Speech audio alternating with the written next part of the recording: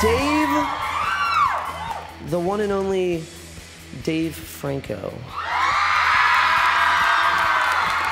His name breathes passion, creativity, honor. He's a prestigious man of film and television, loved by everybody. What are you presenting tonight? I'm giving Dave the fan favorite Young Hollywood Award. Is he your fan favorite? He's my one and only. Oh.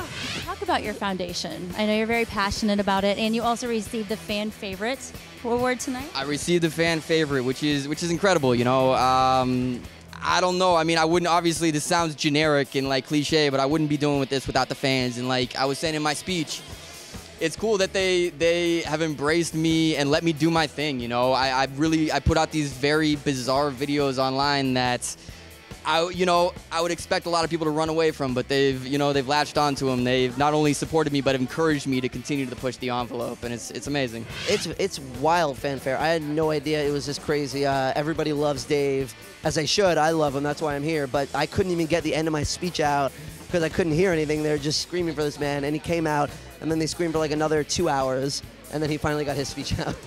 You guys have let me get away with making an internet video where Chris and I describe in vivid detail how much we want to have sex with one another. And